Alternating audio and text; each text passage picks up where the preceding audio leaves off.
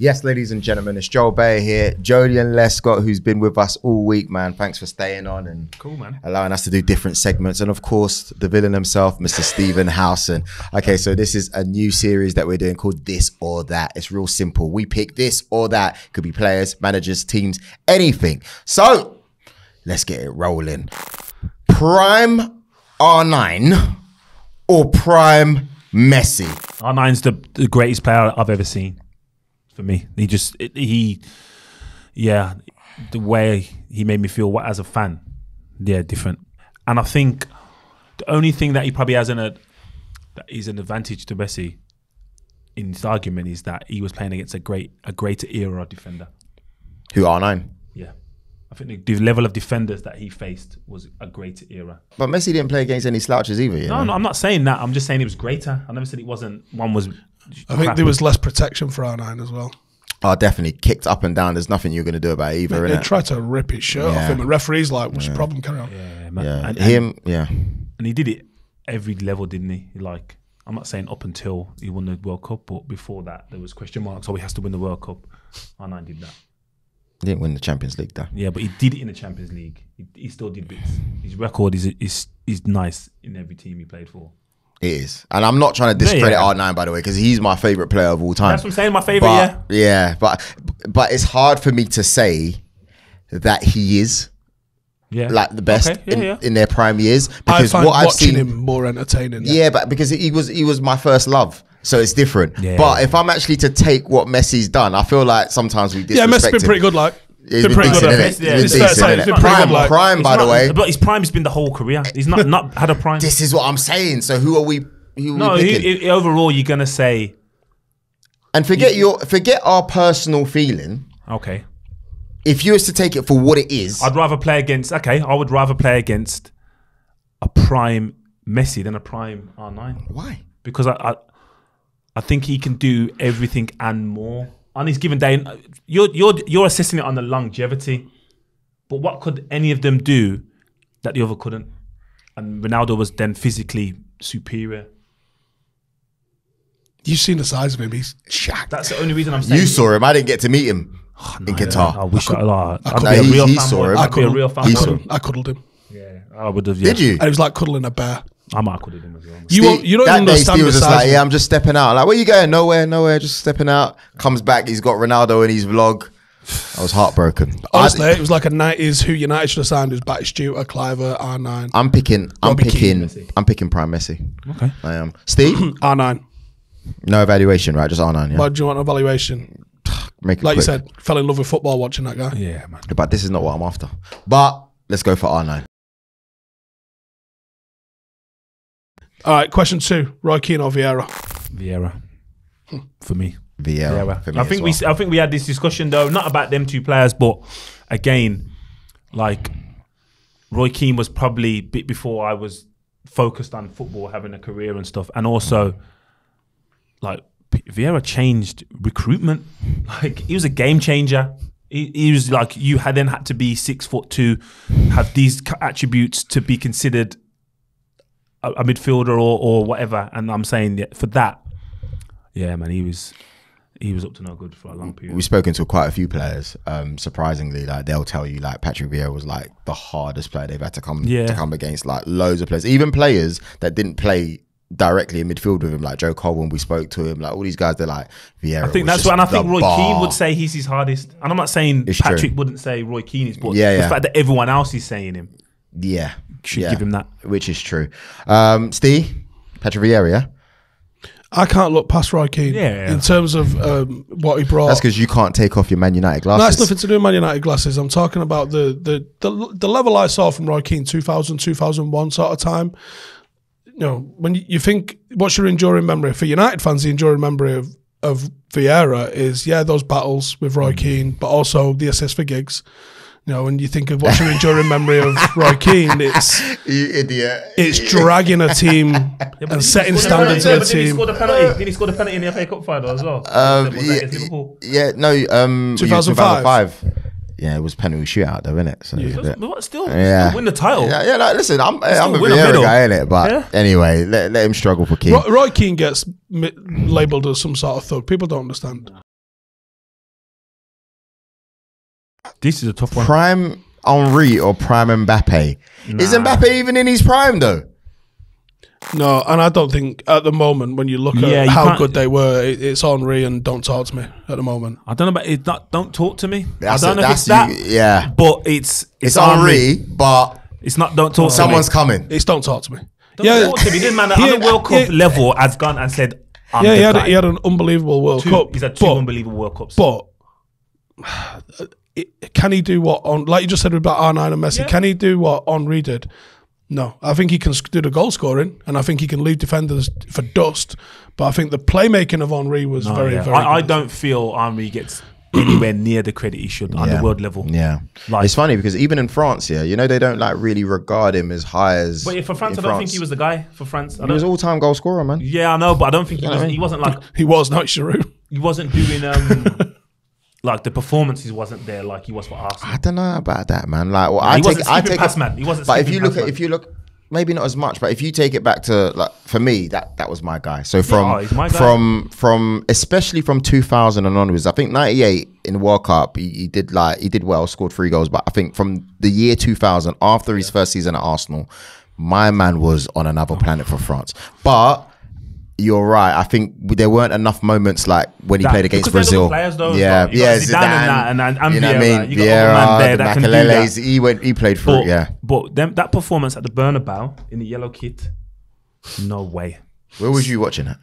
At home. Is it? Yeah, but he was skipping through, man. That was like that's the mad thing in it with Champions League, especially when watching other teams. A lot of the memories is TV watching for it. Yeah, incredible Ramos, stuff. Carlos, just skipping past, man. Man, yeah. Takes you to another level. Yeah.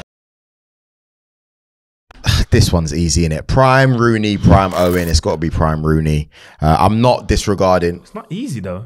That's what I'm saying. It is Rooney. It is Rooney. But it's mad that one's got a Ballon d'Or and one don't. That's what I'm saying. To win a Ballon d'Or, like, do you know that's disregarded. Man. He won a Ballon d'Or with 16 goals. Marcus Rashford's got that already this season. But this is what I'm saying. But what they won was different though that year. Yeah, so it's got to be. You got to be the plastic treble. No one's respecting that. No, it was actually a quadruple.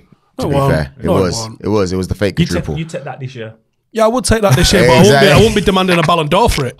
If Marcus Rashford, I won't be demanding a Ballon d'Or. If he scores in them finals, I won't be demanding a Ballon d'Or. Vincent Kompany or Virgil van Dijk? Vinny. You said that too easy, man. Yeah.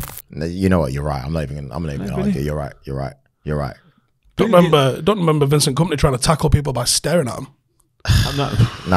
Van Dijk is up there, and he's serious. And he's serious. But yeah, he's probably top. He's probably top 3 or 4 Liverpool defenders. Honest question. How do you rank yourself against Virgil? No, let's be honest here, because you're a defender. You're a centre back. Different. You sit there and you think, What do you mean? You'll think about yourself like, you know what? I reckon I'm better than him. I reckon you answer that off camera. I don't know. I was better than Virgil now, but. We had different attributes. We had different styles as well. You're too nice with some of your responses on camera. If you feel like you're better than him, say it. I honestly don't feel that. No, Joel was a bit more combative. They're not the same. Yeah, nah. Joel was more relatable to Vinny, really. Yeah, I was. It's different because people ask me that. Like, I had to adapt when I went to City because I knew I had to be Vinny's best partner. You said this before. Yeah, so it's different. So like I was able to adapt where the way Vinny was playing, I probably played like that at Wolves and Everton. You know what I mean? Got you. The front foot defender, the one that steps in and does all that stuff. But then when you get to there, it's like, well, this has to work and he's going to play. So I was like, okay, I'll just change it up a little bit. Did you see him becoming a manager? Yeah, Vinny. If Vinny was the president of Belgium or Congo, it wouldn't surprise me. I heard he was a long time ago that he was the one that led analysis sessions at City. No. Well, we used to do. He didn't lead them, but we used to do like defensive sessions. This was before they were official team sessions. We used to come down as defenders and just go through the previous game and critique them. But it was all of us in there. All of us was contributing. And again, it's not doing him a disservice, but the Vinny that says he's viewed at the end wasn't the Vinny when I joined there, because we had Yaya Touré who come as captain. We had Carlos Tevez who was the captain. We had Gareth Barry who was the captain. We had Nigel de Jong. Patrick Vieira was there. You know what I mean? So he grew into the person he is. Yeah. And we've seen that coming. Yeah. That was molded by other players in that dressing room as well. Next question. Sorry, Steve. I'm not even asking. I don't know why I'm asking because you're gonna say Kompany anyway. So it's all right. Well, because he was better. Okay, cool. Fair enough. Aguero or Van Nistelrooy? I think they're so different in players that it's very. It depends. Don't care. That's Is like it, Messi is it and Aguero Keane. playing for City or Rude playing for City, or is That's it what I'm Aguero saying. playing for United in that era, or Rude playing for United in that era? This is how I would judge that. I would say if you swapped them over, I think Aguero still scores the amount of goals he scored for United. I think Rude scores more. For City. Yeah, especially in playing in a Pep system. I think That Rude, one is prime. Rude That was one is prime. Rude was His prime filth. Arguably before that, no? What you think? Aguero's prime was Mancini era. I think it was just overlapping like Pellegrini. I agree. Pellegrini and Pep. And he come and did it when there was nothing, like City hadn't won anything. Peter Schmeichel or Edwin van der Sar? I'll go off Steve. Edwin. Oh wow. I'll go Edwin as well. I'll go Edwin then. Do you know what it was? Schmeichel was unbelievable. Edwin was unbelievable. They were both unbelievable, both genuine world class, best in the world at the time when they were both playing. But Schmeichel benefited from a little bit that some players benefit from in terms of like, because they did it in a flashy, eye-catching way, it caught the eye more and you notice what they're doing a little bit more. Whereas Edwin broke a record for consecutive clean sheets, just quiet, organised. And you can go, okay, well, look who they were playing in front of. They both had brilliant defences in front of them. I just leaned just ever so slightly towards Edwin. I'm talking like 51%. Yaya Touré or Kevin De Bruyne? Yeah. For me. Despite everything that KDB's done. Yeah, no, I'm just going off. That's me. And I'm biased because I played with him as well. But he had a season. 2. No. He had a season that I don't think has been matched by any midfielder. He's got 20 goals, 11 assists, which is obviously unique, but his pass accuracy for the season was 90%. This is pre-Pep when he was and we won the title when he weren't dicking it around at defence as well. That was like that stat there. I Who won Player of the Year that year? Not him. Yeah, not him. Disgrace is a disgrace. It was a joke. I can't even believe he didn't win it. It was off key, and he scored a goal in the League Cup final, winning goal. Yeah, you know my thoughts on Yaya. Yeah, monster. Absolute monster. Yeah, for me. Just for that. I think they both do as whatever they do, and but that season, that's not normal. Was he doing that in training as well? Not really. Was he? We knew he could Was he do vocal? Was he vocal leader, or did he just do his thing? Nah, he just did it. He just did what he did. I think that was probably the start of the leaders not having to be the most vocal. It was just like, I'll win the game. But we respect that. Last chance to free kick, Beckham or Bale? It's Beckham, hands down. Everyone knows that, man. I don't want to sound Even if you ask, I don't want to sound disrespectful. Even if you ask but, Real Madrid fans. Steve will know. Steve, this is what I'm asking Steve. Go You're gonna know. Barring the Greece one, what was the pressure ones he scored? Barcelona, Champions League. What was the score? 3-all, innit? 2-all. 2-all.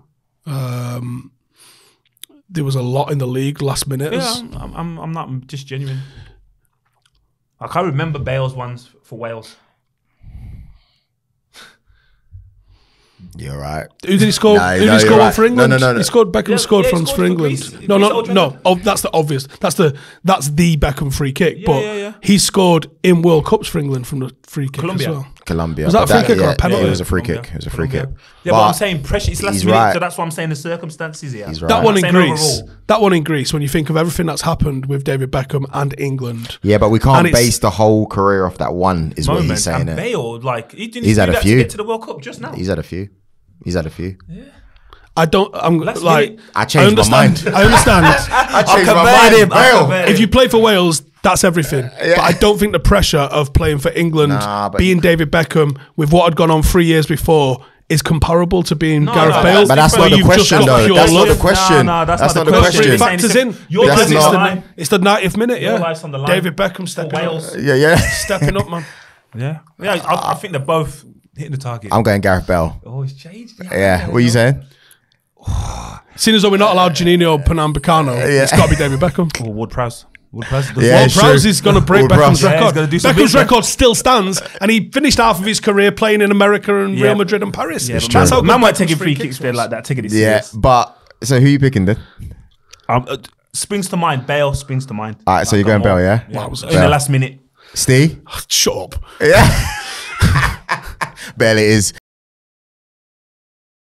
Guys, thank you very much for watching this episode of This or That. Let us know what questions you want us to ask. Write them in the comments. We're more than happy to ask. And yeah, thank you again, Joleon, for being with us. Man. Listen, man, please come back. Don't just choose a better week to come back. You know what I mean? Yeah. Sound man. Joe texted me and was like, yeah, you coming down? I was like, yeah, coming down. Come on. I thought you were going to win. So did I. That's why I said I was coming down. That's what happens, man. That's what happens. But yeah, guys, thank you for watching, and make sure you stay tuned for more coming up. Peace.